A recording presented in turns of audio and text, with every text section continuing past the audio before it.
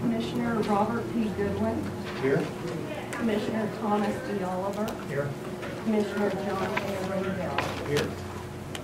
Thank you. Today is March 24th, 2015, and it is 10 o'clock after a.m. We are at 922 Illinois Street, which is actually the business office for the commission, and I believe there are agendas around the room if you need one. I'd like to announce that this meeting is open to the public and it will be run according to the Nebraska Public Meeting Act. There is on the file cabinet, right over there by the Sheriff Jensen and our ex-sheriff Carol Johnson, on that file cabinet there if anyone would like to review that.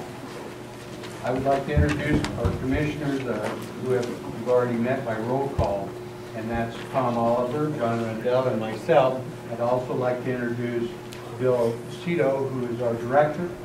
I don't see Stan below. He's probably out. Who's walking around. He's our assistant director or deputy director.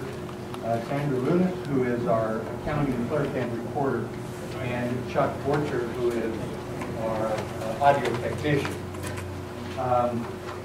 I will be the hearing officer for this morning's session, and Mr. Oliver will be the hearing officer for this afternoon. Ms. Lunas will serve as recorder. I would like you to understand that all of these proceedings before the commission are open to the public and are being recorded. I would like to welcome and acknowledge Senator Carr, who comes here from the 21st Legislative District, which is north of Lincoln. And it's my understanding he also has some comments he would like to make and information to provide from Senator John Stinner of the 48th Legislative District, Scottsbluff, Gearing, Scottsbluff County. I would like to welcome the Nebraska State Patrol, who is here. I don't see them. Their officers are right there. Okay, gentlemen, I'd like to welcome you being here also. I understand that you are here to, as the senator, witness the proceedings, but are more interested, of course, in issues involving highway safety. I'd also like to thank the Sioux County Sheriff's Office and Sheriff John Jensen for his being present here today to help us make sure everyone is a lady and gentleman. Thank you. The exits in this building, we have quite a few people here today, so the exits in this building are directly in front of me, to the south of the building, or to the north of the building, and directly behind me to the south of the building. If there's ever a need to use those, you please use those in an orderly fashion. I want you to understand that this is the commission's working office. This is where they do their work.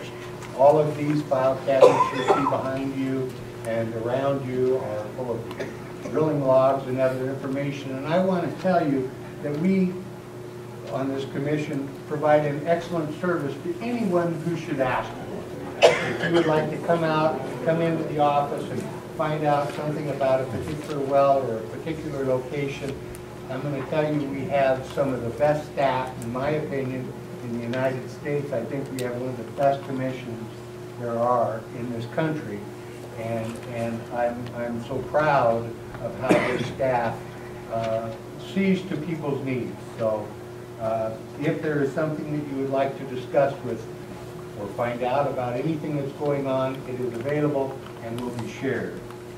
I would like to also thank Edna and Diane and Mike, who I haven't separately introduced, for setting up this today. We have, again, quite a group of people that is a little bit unusual for us.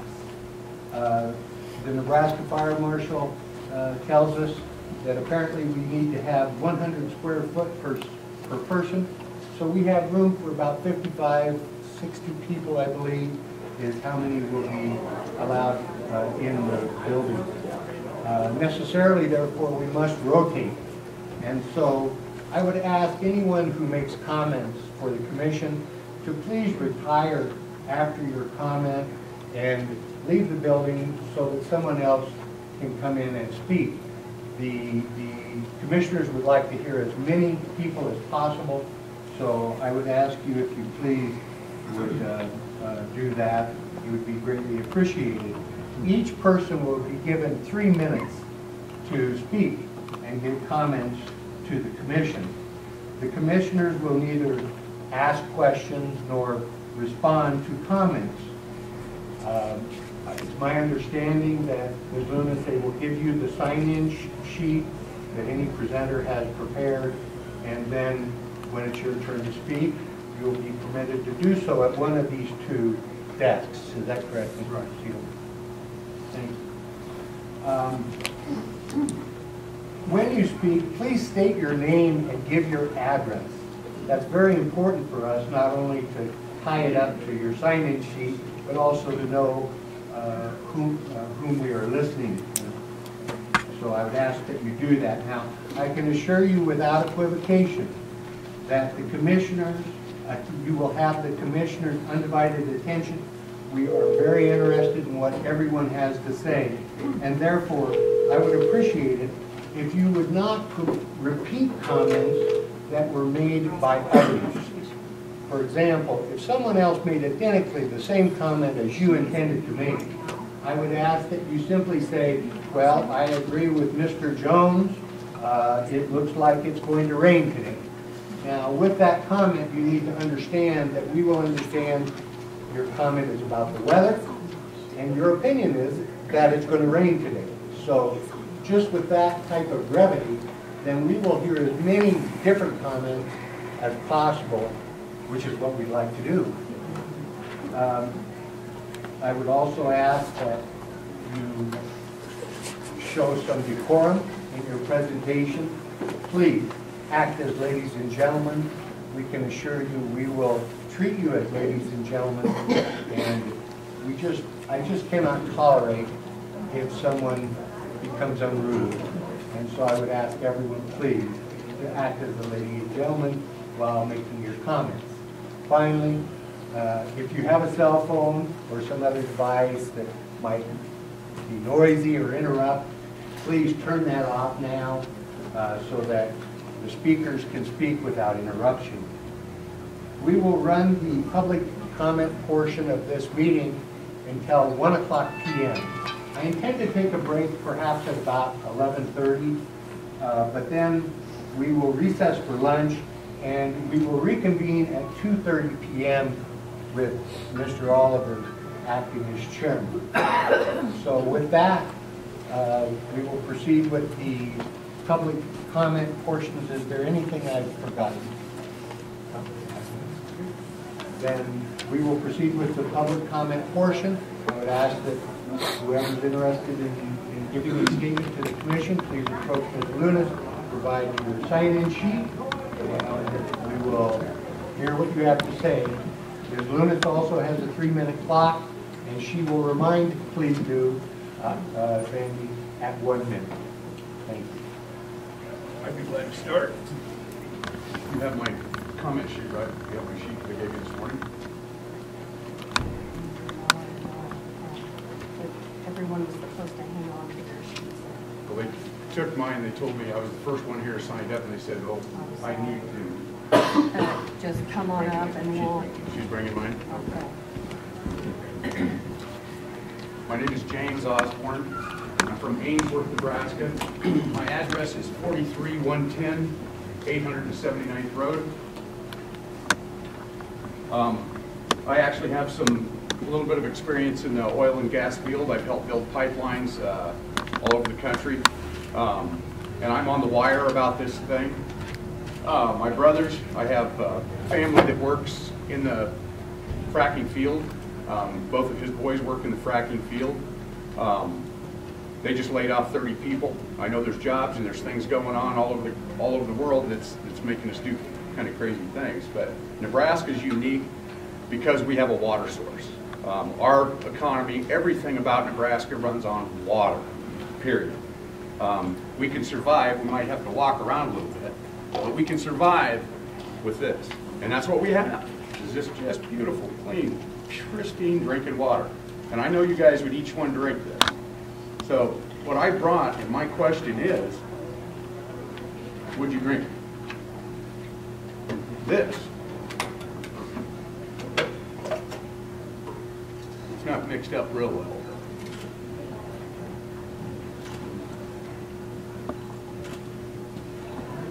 Well, there's some goodies down there. I better share with this class. So you told me this morning when I was in here talking to you that you would drink this water, right? So would you drink it? Yes or no? Sir, we can either comment or... Oh, you can't answer any questions? No, sir. So my answer would be no. I would not drink this. So I don't want this in the water that will travel entirely across this state in 3 days. If we happen to spill something on top of the ground here or anywhere else, the water on the top of the ground travels at about 6 miles an hour. It doesn't rest, it doesn't stop, it travels 144 miles a day. 144 miles a day, doesn't take a break. 3 days it's clear across the state of Nebraska. And this water from here travels east. We know that. And there is no doubt that there will be contamination. There will be spill. There will be. But the problem is, if you don't know what's in this, and I say this is a trade secret because I mixed this morning and it has my trade secret chemicals in it, you would want to know what you were drinking before you drank it, I'm sure. And nobody here, once this happens, it's not going to get cleaned up unless you have the formula, and the only ones that would have the formula would be the ones that actually contaminated it. So that's my 3 minutes, you guys. Thank you. The power of one. Remember, everybody makes a difference. I don't have enough hands to carry this out of here, but I'd like to leave that there if you don't mind. Thank you. Thank you. Well, we'll get my stuff, because I know they don't have me.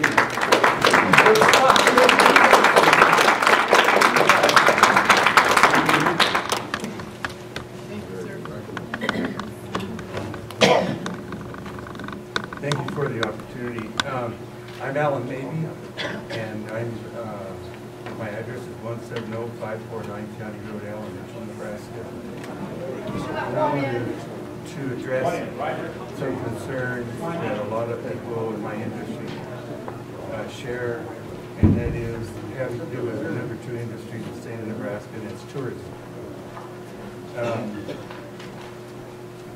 The truck routes that would be coming with the wastewater would be going to the Scottsbluff National Park, and north of Mitchell may be going to the National Park. They would be going by the front door of the Mitchell High School on Highway 29, and they would be going by a grade school on Highway 26. The big issue is, of course, safety and the quality of the experience of the tourists, too. One of the selling points that we have out here, why people come, is that our environment is pretty pristine. The roads are in good condition. There's very little traffic. And that would all end if this Terex, this disposal well would go into effect. I might make one comment really quick that if you're talking, a group of members saying 80 trucks, well, and I heard an industry person say, well, initially it would be less than that. Well, it could be more than that too, but if these trucks are pulling a pup, that's not a truck. That's a truck and a half. And if you talk about 80 trucks coming through, you're not talking 80 trucks, you're talking 120 trucks, equivalent to that. So, I can't stress enough how much this will impact tourism. It will be very negative, and that's one of the major industries of Nebraska. The drivers, as I understand, and the trucks will not be licensed by DOT. The DOT would limit them to 10 hours a day plus additional inspections on the truck. So that is a huge concern. The roads damage, they're going to tear up these roads, you know it as well as I do. These roads are not geared to haul, to handle that heavy weight, and they're going to destroy our roads. And then who's liable? One other thing real quick, this company should be bonded. They should be bonded to cap the well or plug the well. If an incident happens, they should be bonded to have a liability of at least $5 million to repair roads and stand liabilities. When an accident happens, I don't want this company just to be able to walk away. Thank you very much. Thank you.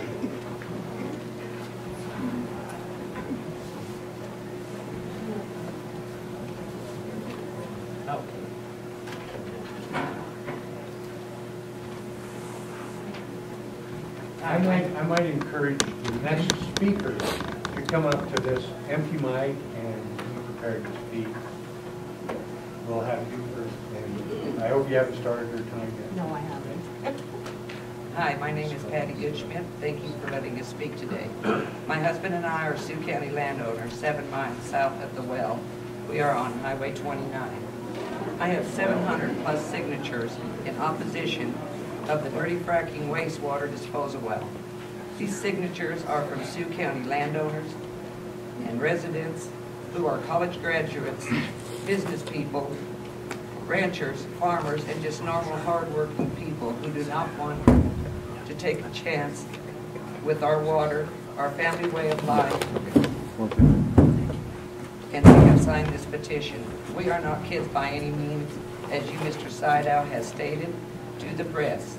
We have done hours upon hours of research on high injection wastewater wells and the damage that the water does to the land, roads, and we got our information from scientific reports, not fairy tales. My question is, where will the wastewater be cleaned? Where will it be stored? Will it be in tanks or will it be in a lagoon?